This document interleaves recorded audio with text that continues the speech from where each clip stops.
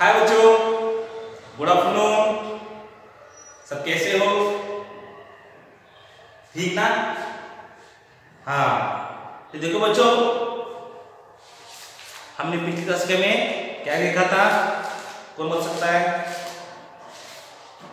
पिछली दशक में क्या क्या देखा था? हाँ, बराबर। बोली से परिचय, इस पाठ का पूरा स्वाध्याय हमने पिछली पत्रिका में देख लिया है ना बच्चों? हाँ, तो बच्चों आज हम आगे बढ़ने वाले हैं। हाँ, तो बच्चों झट से text book page number 86 page number 86 निकालो, झट से निकाला। क्या है देखो बच्चों, पेज नंबर 86 पर हमारे त्योहार मीन्स बच्चों हमारे बोलते देखो सर, उसी तरह हिंदी में उसे कहते हैं सर को त्योहार। तो हमारे त्योहार, तो बच्चों इस पेज पे क्या क्या है देखो बच्चों, हमें चित्र दिखाए गए हैं। हाँ, हमें यहाँ पे चित्र दिखाए गए हैं। यहाँ पे कुछ ऑप्शन दिए हैं। हाँ, शब्द दिए हैं, हमको इस शब्द को सही चित्र के आगे लिखना है। हाँ बच्चों, ठीक है, देखेंगे। देखो बच्चों, पहला चित्र कौन सा है? कौन बताएगा? पहले चित्र में क्या चालू है? देखो बच्चों, इस पहले चित्र में क्या चालू है? कौन बता सकता है? बताओ।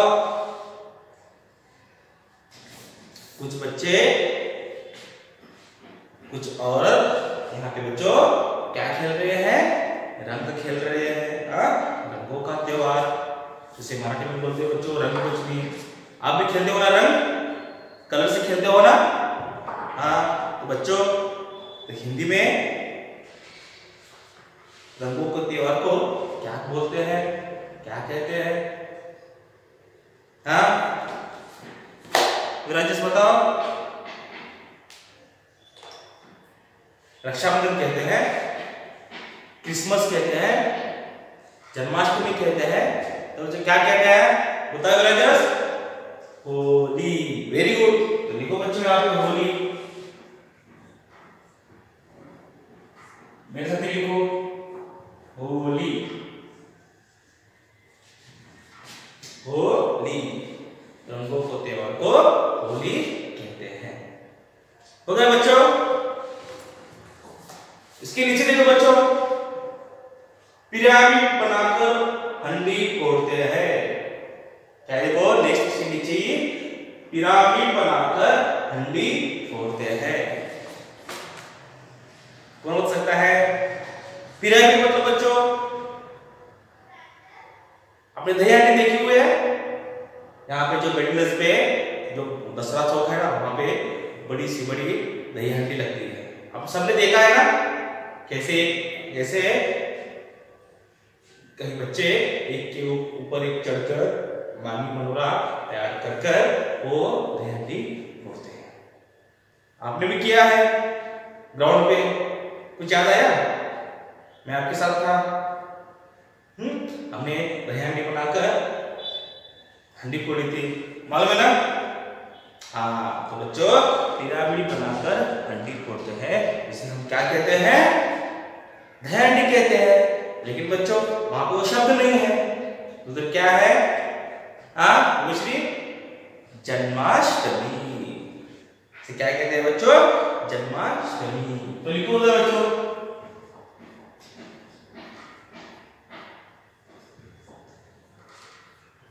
जन्माष्टमी। लिखा जन्माष्टमी। इसके बच्चों नीचे देखो, उसकी क्या है? एक दूसरे मिलने जुलने का त्योहार। एक दूसरे से मिलने जुलने का त्योहार। जो थर्ड नंबर है, एक दूसरे से मिलने जुलने का त्योहार। तो बच्चों इसे क्या कहते हैं? कौन बताएगा? हाँ, ईद। Very good.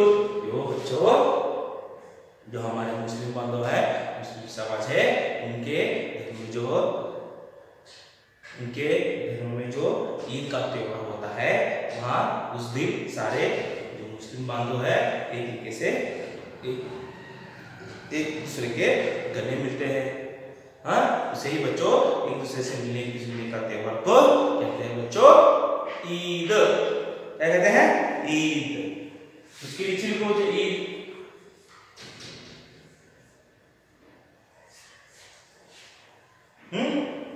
उसके नीचे देखो बच्चों क्या है, कौन बताएगा? आप पढ़ो, आराध्या पढ़ो। सांता क्लॉज बच्चों को उपहार देते हैं। सांता क्लॉज बच्चों को उपहार देते हैं। इजी है ना? बताओ अंश। Christmas, very good. इसके नीचे लिखो बच्चों क्रिसमस।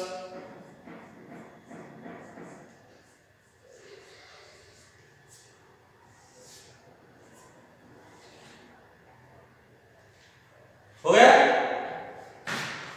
अब बच्चों ऊपर आते हैं। हाँ, यहाँ पे देखो बच्चों, यहाँ पे क्या लिखा है? रोशनी का त्योहार।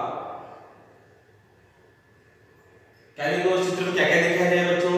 एक बच्चा जो सुरसरी घुमा रहा है।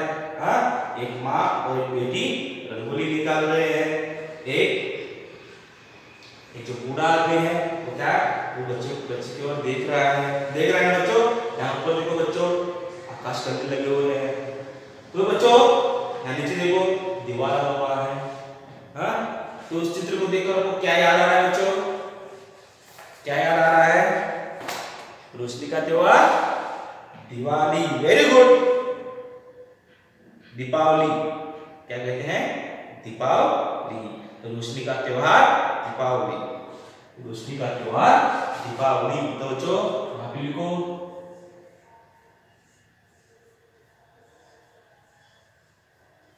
दीपावली। लिखा? उसके नीचे देखो बच्चों क्या है? रामलीला है बच्चों। क्या लिखा है? रामलीला। बच्चों का देखो वहां एक बड़े बड़े से चित्र है। हाँ, रावण है, रावण के 10 सिर है। हाँ, तो क्या कहते हैं बच्चों? इस त्योहार को क्या कहते हैं बच्चों? तो बताएगा। हाँ, रामलीला चित्र दिखाया गया है बच्चों। इस चित्र को देखकर आपको कौन सा त्योहार याद आता है? कौन सा? दशहरा।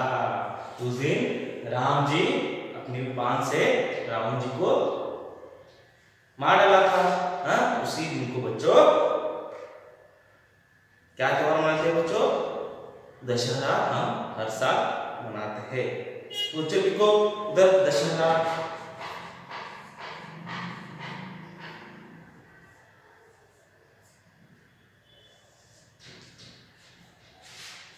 नंबर 7 पर चित्र देखो कौन सा है?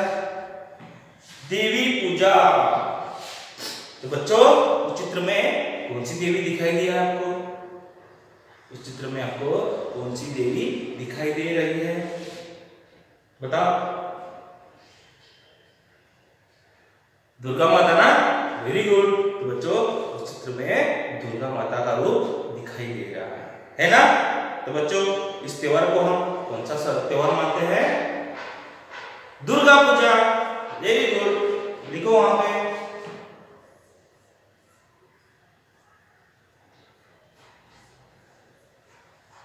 दुर्गा पूजा।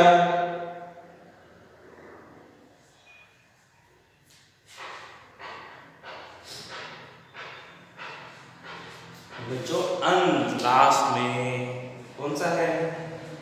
बहन भाई की कलाई पे धागा बांधते हैं। जो बहन होती है वो अपने भाई पे कलाई पर धागा बांधती है। कौन सा त्योहार है बच्चों? रक्षाबंधन। लिखो उधर, लिखो रक्षाबंधन।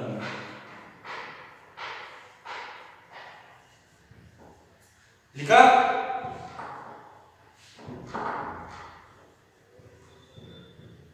बच्चों अच्छा से लिख लो।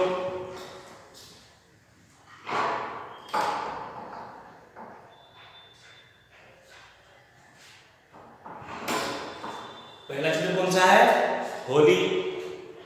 दूसरा जन्माष्टमी, तीसरा ईद, चौथा क्रिसमस, पांचवा दीपावली, छठवां दशहरा, नंबर 7 पे है दुर्गा पूजा, अंत में जो 8 नंबर पे है रक्षा बंधन। लिख लिया बच्चों?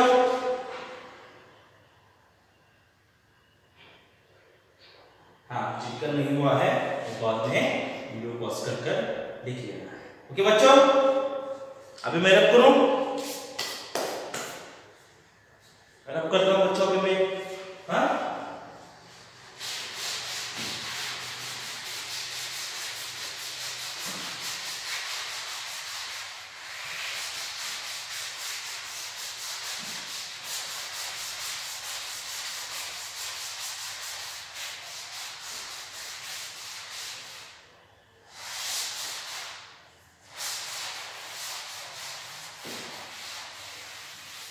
बच्चों, आज हम आगे बढ़ने वाले हैं।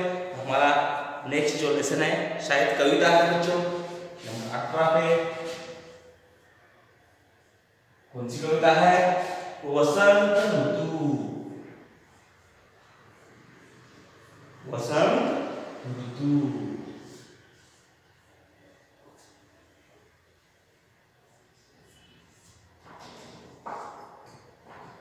और एक बच्चों उसका सोहला।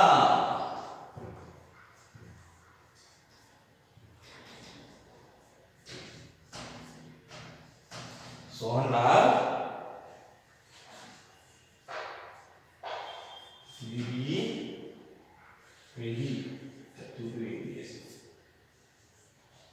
ठीक है बच्चों। अभी हम बच्चों जो हमारा 18 नंबर पे जो पोयम है, कविता है, आज हम देखेंगे बच्चों। Page number 27 87। देखो बच्चों, हमारी जो कविता है वसंत ऋतु, आज हम देखने वाले हैं। देखो ध्यान दो बच्चों उधर। बच्चों इस कविता में, कविता देखने से पहले इस कविता में जो जो चित्र है वहां पहले देखेंगे। हाँ, चित्र पे थोड़ा ध्यान देना है। हाँ देखो बच्चों, इस कविता में क्या है बच्चों? ये क्या है बच्चों? झरना है, हाँ तालाब है, झरना है, यहाँ से पानी गुजर रहा है बच्चों। यहाँ पे सूर्य है, हाँ सूरज है। यहाँ पे बच्चों एक पेड़ है, पेड़ की डालों पर बच्चों तरह तरह के चिड़िया बैठी हुई है। पोपट है, कौवा है, कबूतर है, और ये क्या है बच्चों? कोयल भी है। तो बच्चों यहाँ पे देखो बहुत सारे फूल है। हाँ, फूलों के ऊपर बच्चों क्या क्या बैठा है? फूलों के ऊपर बच्चों क्या बैठी है? तितली बैठी है ना बच्चों? भौरे बैठे हैं, बैठे ना भौरे? हाँ, यहाँ पे पहाड़ से पहाड़ है। और क्या है बच्चों इसमें? घास फूस है ना बच्चों? ये पूरा चित्र है वसंत ऋतु में आपको दिखाई देता है। दिखाई देते हैं ना? वसंत ऋतु में बच्चों बारिश रहती है। हाँ, पहाड़ों पे पहाड़ पूरे हरे भरे होते हैं। तो बच्चों देखो अभी हम आगे सीधा पोएम की ओर बढ़ने वाले हैं। हाँ देखो, फूल फूल पर झूल झूल कर भौरे गाते हैं गाना। फूल फूल पर झूल झूल कर भौरे गाते हैं गाना। जो बच्चों जो वसंत ऋतु जब आता है, जब वसंत ऋतु आता है तो बच्चों सभी दिशा में, पहाड़ों में सब हरा भरा हरे भरे दिखाई देते हैं। क्योंकि बच्चों उस दिन बारिश होती है, उन दिनों में बारिश होती है। बारिश के कारण पेड़ों पौधे बहुत खिलते हैं। हाँ, सभी तरफ हरे भरे तरह तरह के फूल आते हैं। तो बच्चों उस फूलों पर झूल झूल कर जो भौरे हैं वो गाना वही कहते हैं बच्चों, फूल फूल पर झूल झूल कर भोरे गाते हैं गाना। जो फूल पर बैठकर यहाँ से वहाँ झूल झूल कर जो भोरे है आवाज करके फूल फूल पर बैठकर उस फूल में जो उसको जो मौज रहते हैं वो खा लेते हैं। आगे देखो बच्चों, डाल डाल पर पात पात पर कोयल का स्वर मस्ताना। तो बच्चों, डाल डाल पर पात पात पर कोयल का स्वर मस्ताना। तो बच्चों, डाल डाल का मतलब क्या है बच्चों? खाने वाली डाल नहीं। डाल का मतलब वो जो खाने वाली डाल नहीं, डाल का मतलब है बच्चों पेड़ की डाली। पेड़ की डाली हम उसे मराठी में कहते हैं, देखो बच्चों, झाड़ाची फांदी। झाड़ाची फांदी कहते हैं ना, उसी तरह डाल को हिंदी में पेड़ की डाली कहते हैं बच्चों। पात पात का मतलब क्या है बच्चों? तो पात का मतलब बच्चों पत्ता। पत्ता हमने देखा है, पत्ता पत्ते पत्ते का मतलब क्या है बच्चों? जो पेड़ों के पत्ते होते, इसे मराठी में कहते हैं पान, झाड़ाची पाने। उससे बच्चों पात मतलब जो उस पेड़ की पत्ते हैं। मस्ताना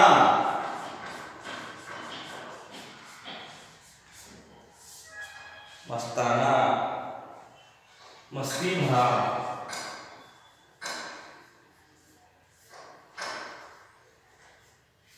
देखो बच्चों, फूल फूल पर झूल झूल कर भोरे गाते हैं गाना। डाल डाल पर पात पात पर कोयल का स्वर मस्ताना। तो बच्चों, जो कोयल है इस कविता में, जो कोयल है वो पेड़ों की डाल डाल पर या पेड़ों की पत्ते पर बैठकर अपना एक मधुर स्वर से बहुत अच्छी तरह गाना गा रही है। आपको मालूम है कोयल बच्चों, कोयल कैसी करती है? उसी तरह बच्चों, जो वसंत ऋतु में बहुत सारे कोयल पेड़ों पर बैठकर डाली डाली पर बैठकर एक मधुर सा स्वर निकालते रहते हैं।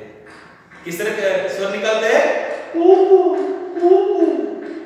सुना है ना बच्चों कोयल का स्वर सुबह सुबह। हाँ, इसी कविता में सोनाम कहते हैं, डाल डाल पर पात पात पर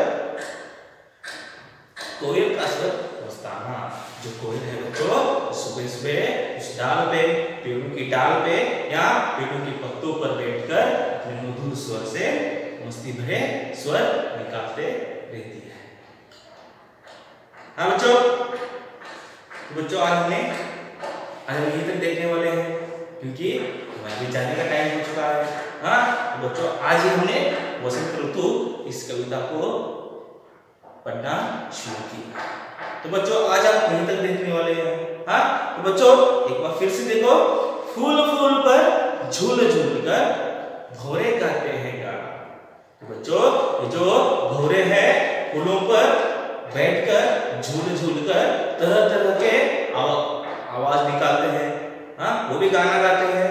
अब भोरों का आवाज आपने सुना है बच्चों, गूं, इस तरह वो भी आवाज निकालते हैं। तो बच्चों, सोहनलाल कहते हैं फूल फूल पर झूल झूल कर बैठकर ये जो भोरे हैं वो भी गाना गा रहे हैं। डाल डाल पर पात पात पर। बच्चों, डाल मीन्स पेड़ की डाली, पत्ता, पात मीन्स पत्ता।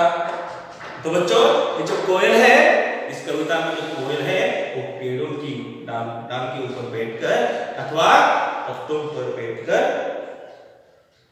कोयल बहुत मस्ती भरी आवाज निकाल रही है, तरह तरह की आवाज निकाल रही है, मस्ती भरी आवाज निकाल रही है।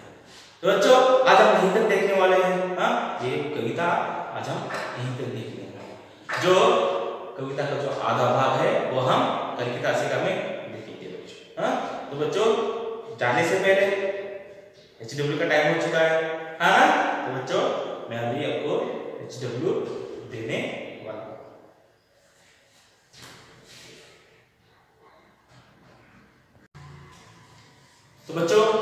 आज का HW है, मैंने यहाँ पे बोर्ड पे लिख दिया है। हाँ, HW क्या है बच्चों? भोरे गाना कैसे गाते हैं? और दूसरा प्रश्न है बच्चों, कोयल का स्वर कैसा है? आपके बच्चों सिर्फ 2 ही सवाल है आज HW के माध्यम में। भोरे गाना कैसे गाते हैं और नेक्स्ट है बच्चों प्रश्न, कोयल का स्वर कैसा है? झट से लिख लो। हो गया बच्चों? ठीक है, तो बच्चों आज हम यहीं पे रुकेंगे। हाँ, जो कविता का आधा भाग